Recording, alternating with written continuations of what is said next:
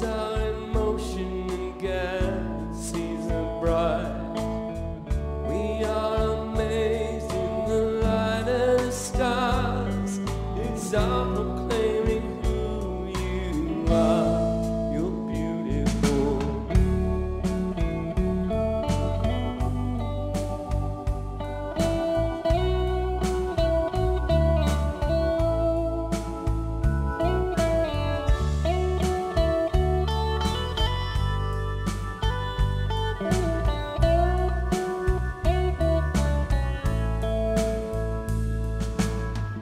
See you there, hanging on a tree.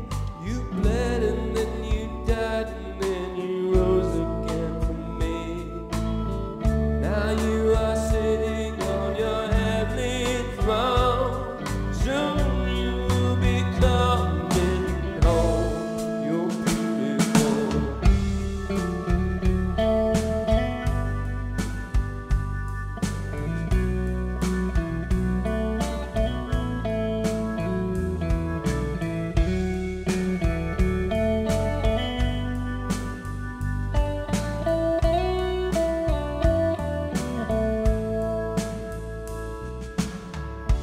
We rise at eternity's shore, where death is just a memory and tears are no more.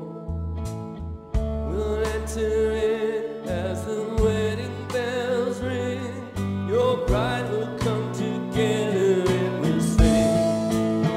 Beautiful.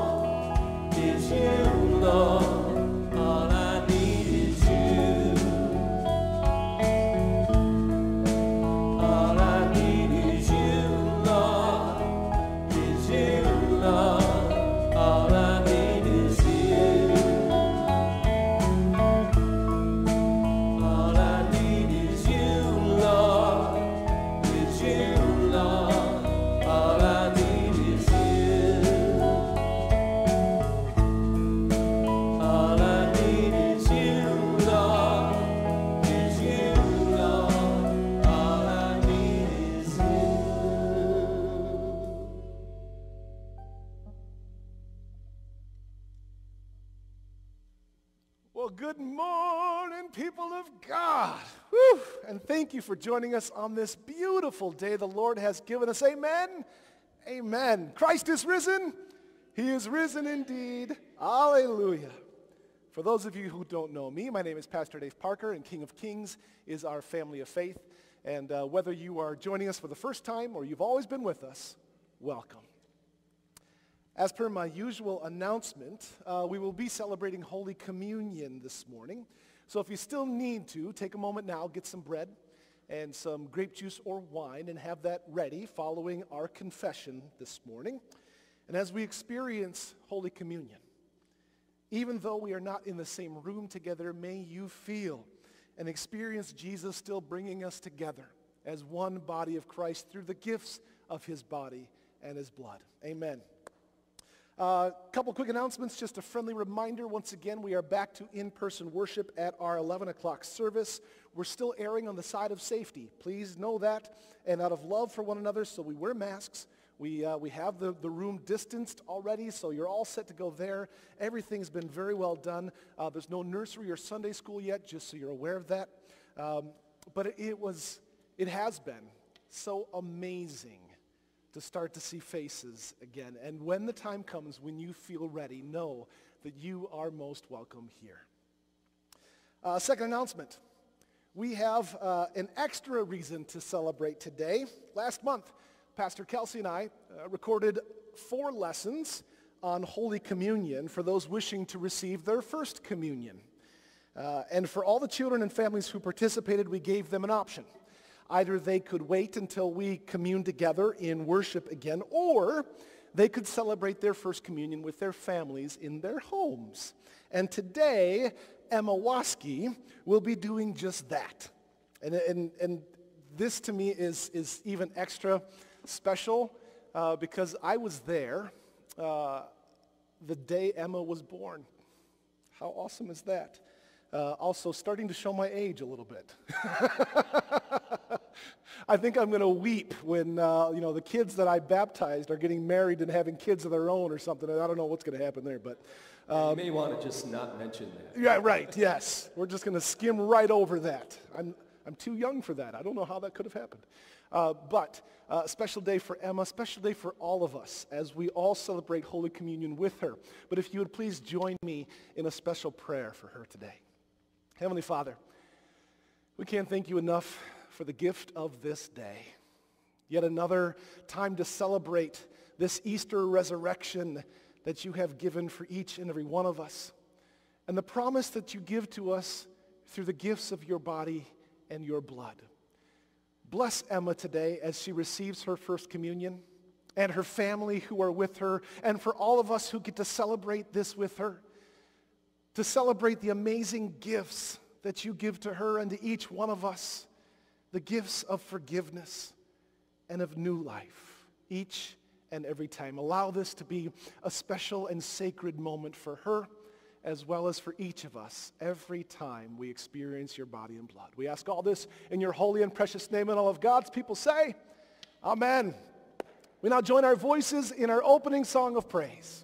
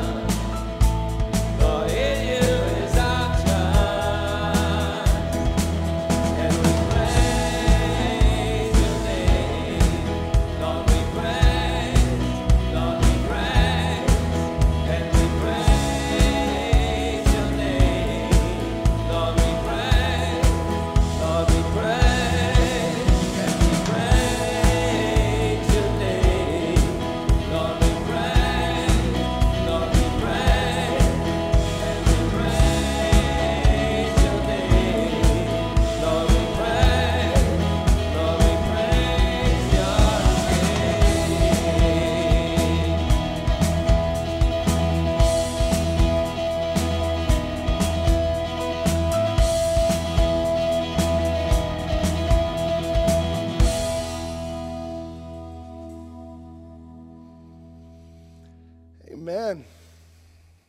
Let us pray. O Lord Christ, good shepherd of the sheep, you seek the lost and guide us into your fold. Feed us, and we shall be satisfied. Heal us, and we shall be made whole. Make us one with you, for you live and reign with the Father and of the Holy Spirit, one God, now and forever. And all of God's people say, Amen.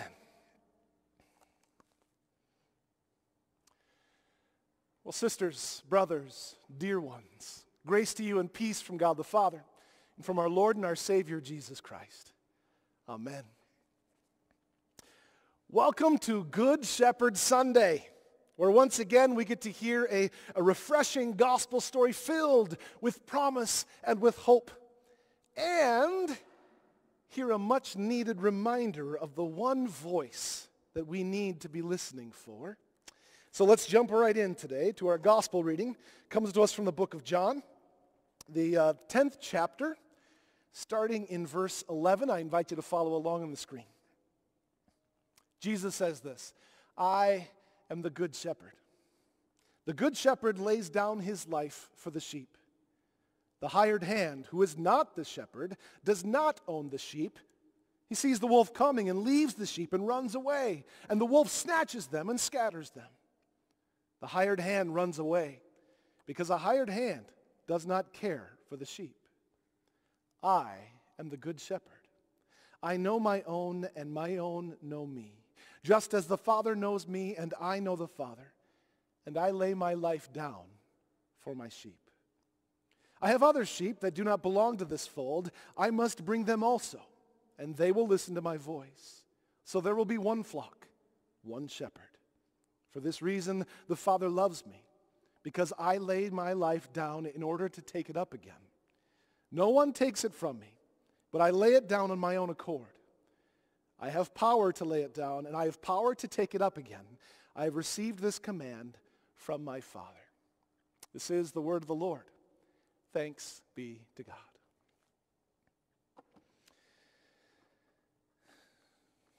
I always love Good Shepherd Sunday. There's just so much, especially in our reading for today, so many different ways that we could go with this message. But I heard one in particular scream at me this week in a world where good shepherds seem painfully few and Jesus' promises are so desperately needed. The message I heard John speak straight to my heart is this contrast that Jesus offers for us to hear today, the difference between a hired hand and the good shepherd. Hired hands, it turns out, aren't out to destroy the flock, but they certainly aren't committed enough to risk their own lives for those sheep. They're pretenders. They're just in it for the cash instead of the genuine care. They have a legitimate and important job to do, but they do it for themselves with little regard for those entrusted to their care. So pretty much sums up what a hired hand is. Amen? Okay. Well, this really hit home with me this week, because the more I read these verses, it led me to realize that there are a lot of hired hands today. Both people and institutions with important roles who seem to have little to no regard for those who they are called to serve. And there are three in particular that I want to share with you today, and maybe jog your memory or enlighten a little bit, I guess, but three that came to my mind. The first is the marketing-packed world intent on making us feel like we are lacking. Have you heard that voice lately? That hired hand? Driving us to consume or to buy things without even thinking? I get that any economy needs marketing, but it seems to me like marketing has been less about sharing information and more about creating a sense of inadequacy, driving us to address real needs that we have through buying their stuff, whether it actually helps or not. Right? Whether it's buying a new car, having a new kitchen, new clothes, a new body image, right? There's that message there. You can't be happy because you don't have what we have. which then leads us to what's called retail therapy. I'm learning all this stuff this week, right? Where buying things makes us feel like we are feeling better. Oh, and I know you know what I'm talking about here, right? I mean, don't we secretly get a little excited when there's a package on our doorstep, wondering what it could be? It seems like most marketing has far more interest in getting that bottom dollar from us than it does actually about helping us. The voice of this hired hand screams at us every day. A second hired hand is the recent rise and dominance of social media. Again, a means of staying connected with others is so incredibly important and needed. We've seen it firsthand, how much we've relied on social media to keep us connected throughout this pandemic. When it became risky to see our loved ones in person, social media was there and came to the rescue. But at the end of the day, the main value in social media corporations isn't to be helpful or humane. It's to make a buck. Their profits are tied completely to how much time we spend on their websites, which has led us to the creation of sophisticated content algorithms designed to identify the things that you like to consume, and it amplifies them, right?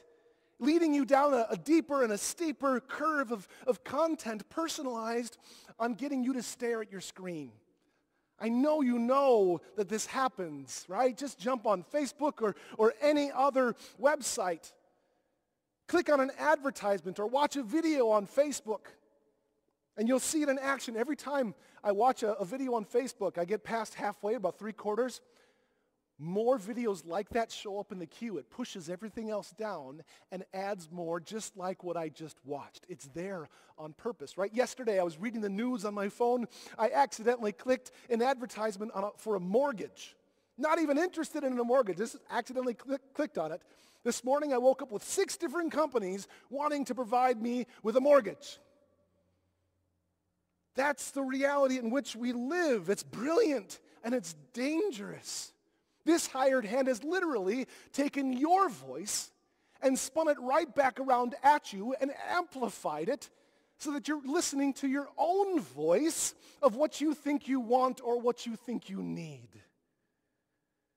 And on top of that, I'm seeing a culture thriving on the necessity of likes and followers. As this metrics now shows somehow that you have worth or value all of a sudden, which leads to this nonstop need for external praise, causing us who create the content, right, to again think only of ourselves and how we can get more likes and followers. Which means the number of sites competing for our attention is creating this culture of the outrageous, where people will do anything and everything to get people to like them or follow them, where more skin or more absurd has now become the norm. Do we hear this voice in our lives right now, this hired hand that is leading us down a very slippery slope? The third hired hand is none other than the polarized and hyper-partisan politics of division.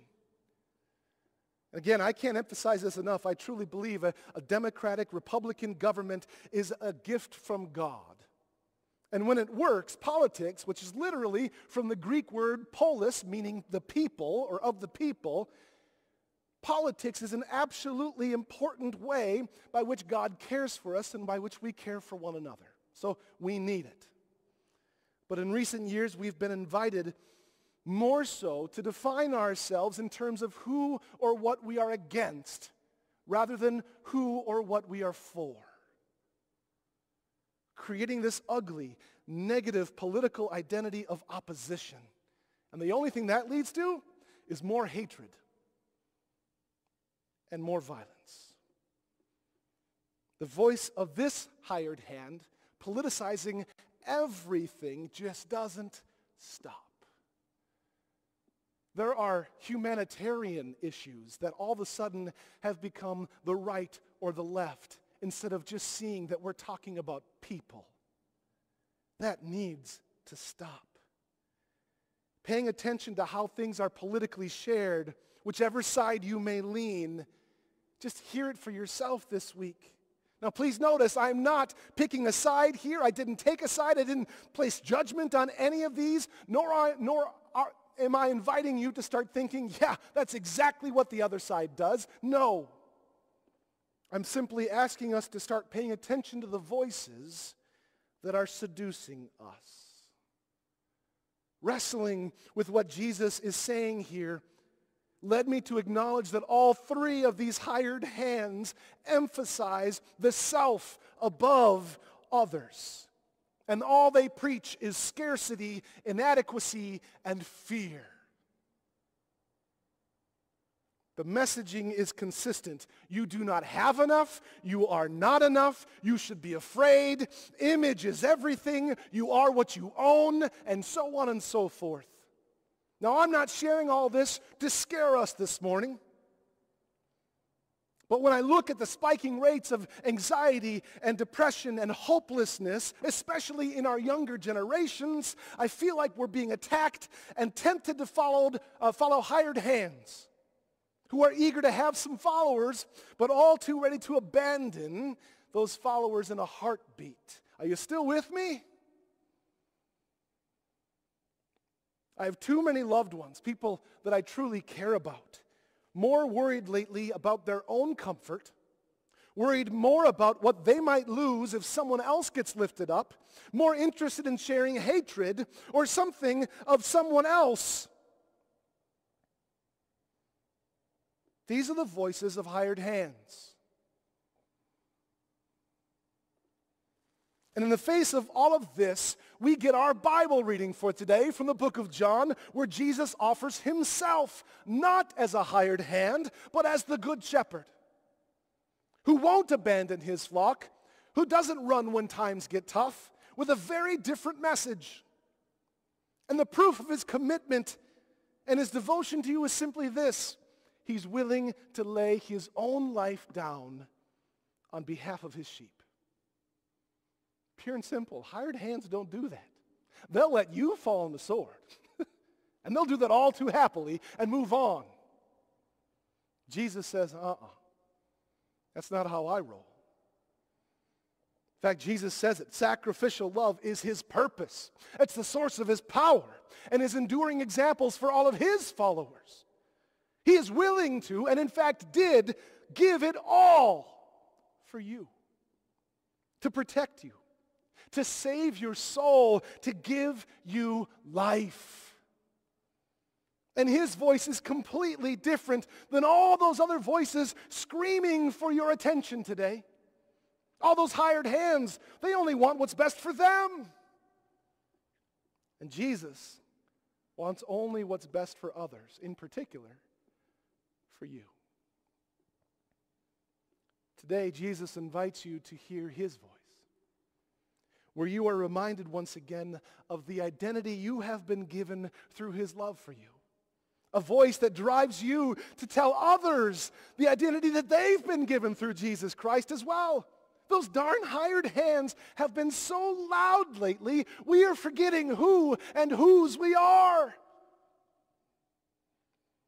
You and I, dear ones, we have a mission today, every day, to not only receive the promises of the Good Shepherd and be reminded once again of our identity as a sheep of God's fold and a lamb of God's own flock, but also to offer a different message in the face of those hired hands, that you are enough. So totally enough. You are more than enough for yourself and more to boot. You are beloved by God. How much more value and worth do you need than that? The God of the cosmos loves you. We don't need likes or followers for that. That's value. You are not lacking. You are not inadequate. You need not fear. For your good shepherd who laid down his life and had the power to take it back up again is with you, and he is for you forever. That's who and whose you are. You are worth being loved. Listen to that voice this week. The voice of the Good Shepherd, Jesus Christ, calling out to remind you once again that in the face of scarcity and inadequacy and of fear, you are a beloved child of God and that you are enough. And if you start forgetting that, replay this sermon or this message on our website. We're going to use social media against itself. And as you hear these voices, and the voice of Jesus Christ, our Good Shepherd, speaking the words of love to you throughout this week, dare to tell someone else that they are loved as well, because we are so desperately in need of the voice of a Good Shepherd these days. May you hear Jesus' voice in your life. May you be willing to amplify that voice for someone else. Amen. Amen. Once again, we join our voices in our next song of the day.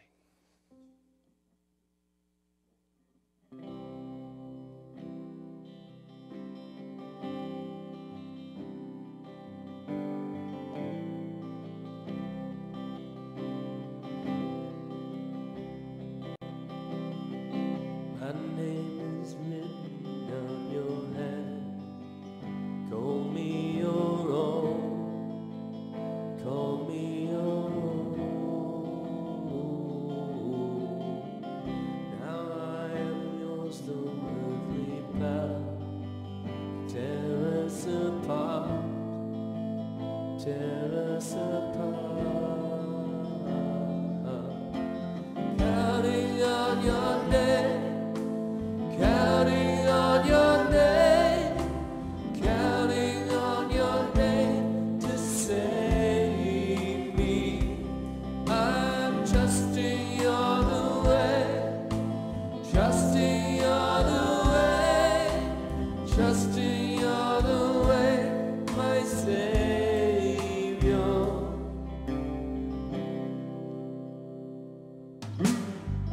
My life is built on nothing less than your faithfulness, your faithfulness. Counting on Christ and Christ alone, hoping in you, hoping in you. Counting on your name. Counting on your name, counting on your name to save me.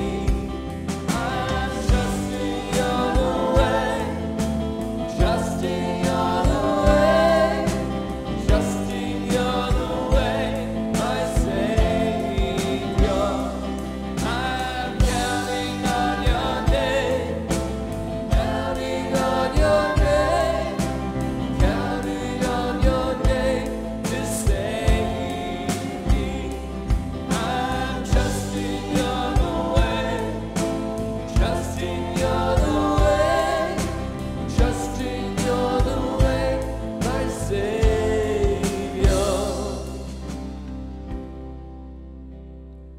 And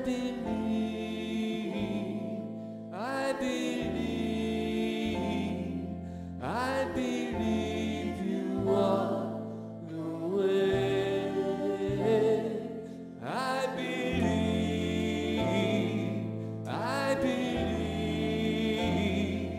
I believe you are the way. I believe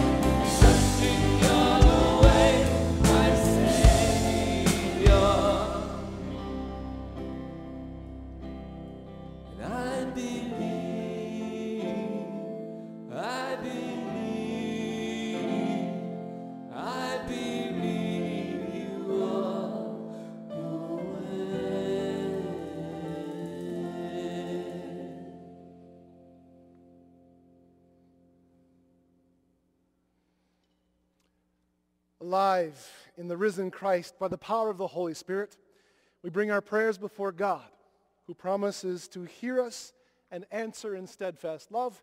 At the end of each prayer, I will say, Lord, in your mercy, please respond with, hear our prayer. Let us pray.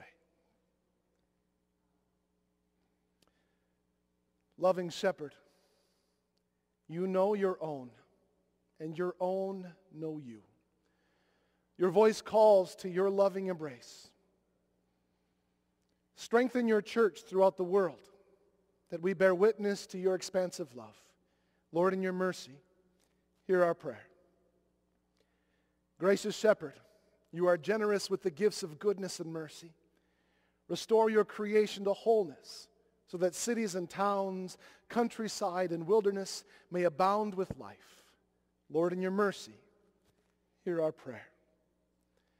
Hope-giving Shepherd, the nations and peoples are your heritage. Place into the hearts of all leaders and rulers the passion to serve.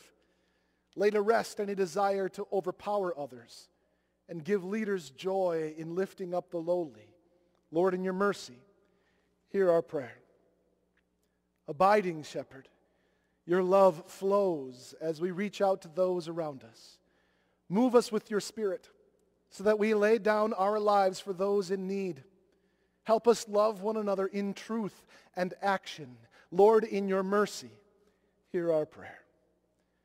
Saving Shepherd, you restore us to wholeness. Help our community in our life together and give us vigor as a people of faith. In the midst of challenges and opportunities, fill us anew with your Holy Spirit. Lord, in your mercy, hear our prayer. Receive these prayers, O God, and all those too deep for words. Through Jesus Christ our Lord, and all of God's people say, Amen. We now take a moment to reflect on our week and confess those times when we have failed to live as God invites us to live. Please repeat after me. Fountain of living water, pour out your mercy over us. Our sin is heavy, and we long to be free.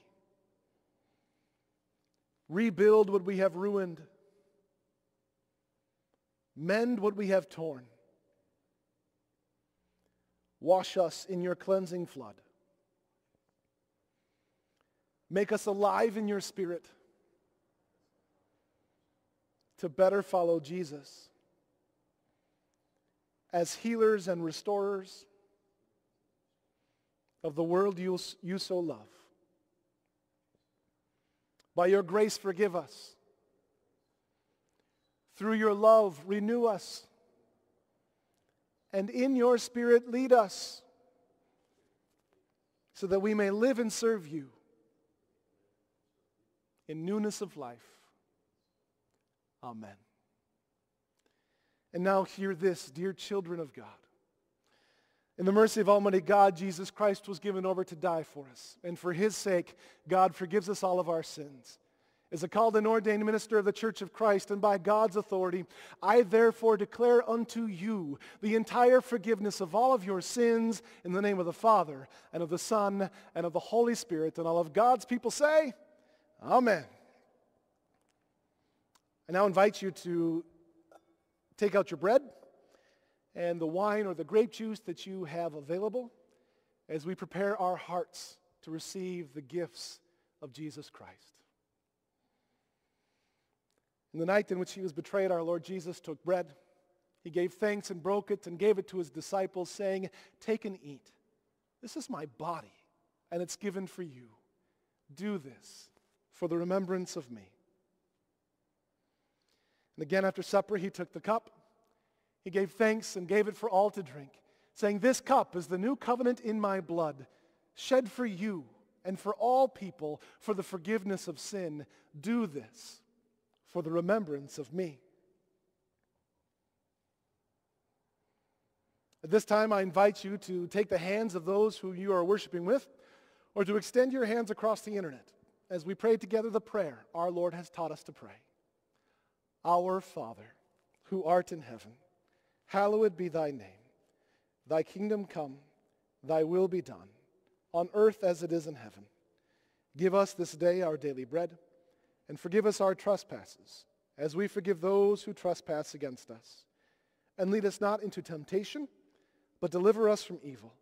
For thine is the kingdom, the power, and the glory, forever and ever.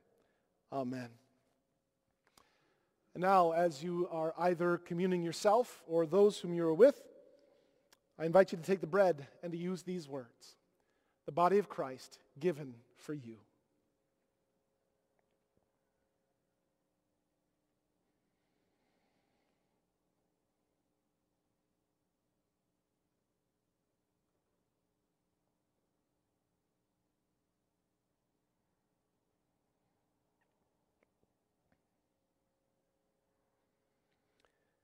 And now, as you either hand out or commune yourself with the grape juice or the wine, I invite you to use these words: the blood of Christ shed for you.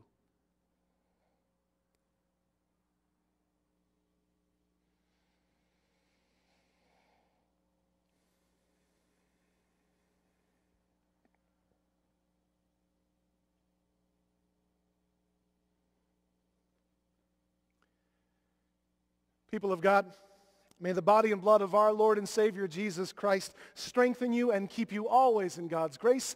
And all of God's people say, Amen. And Emma, may the gifts of Jesus' body and blood always be special and life-giving throughout all of your days. Amen. And finally, thank you for prayerfully giving to King of Kings to support our ministries and the amazing work our people do here. At the end of the service, there's a QR code.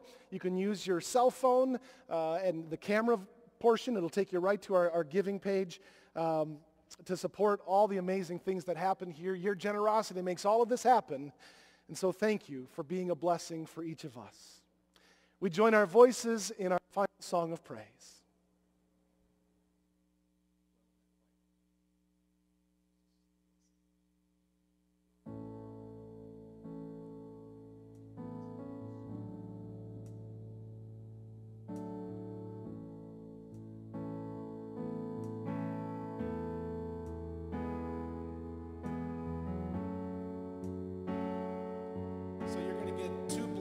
Today. This song is called The Blessing.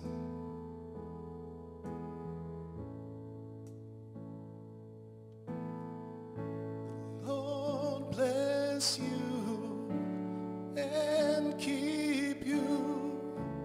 Make his face shine upon you and be gracious to you.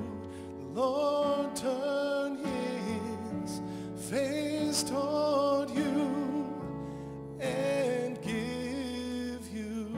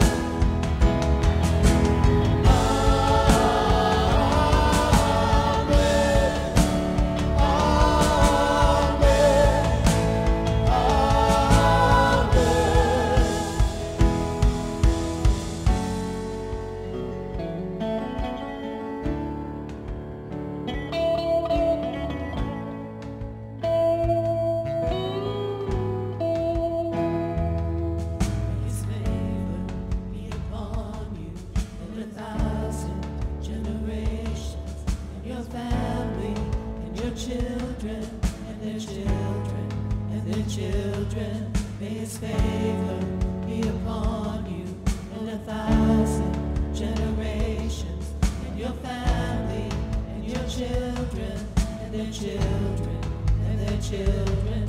May his favor be upon you and 1,000 generations, and your family, and your children, and their children, and their children.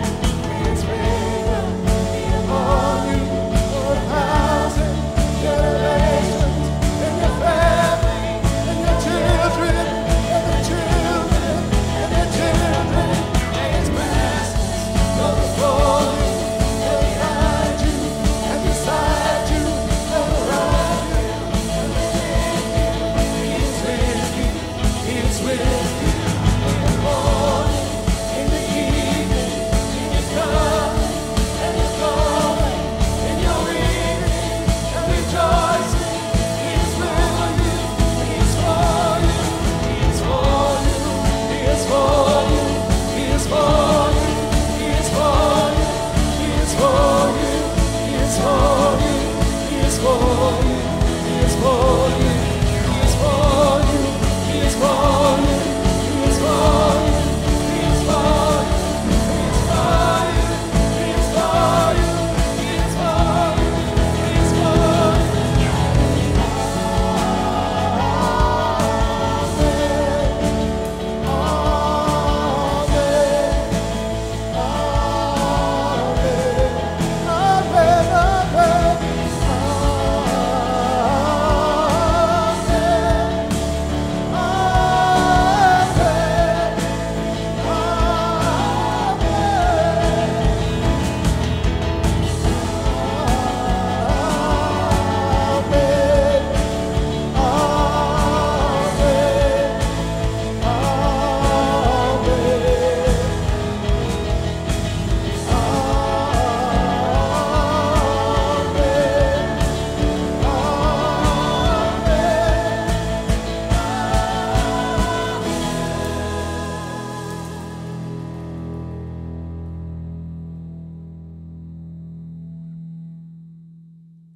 Amen.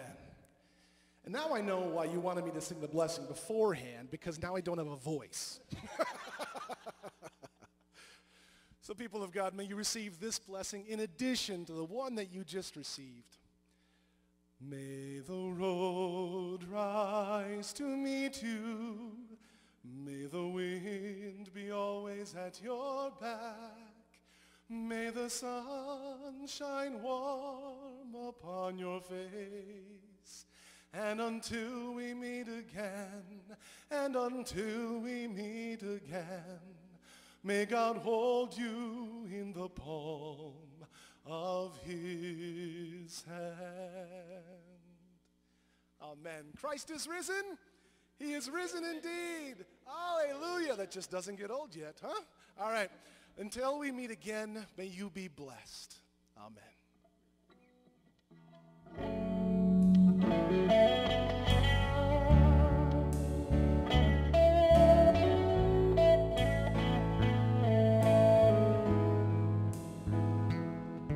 His favor be upon you in 1,000 generations, and your family, and your children, and their children, and their children. May his favor be upon you in 1,000 generations, and your family, and your children, and their children, and their children. May his favor be upon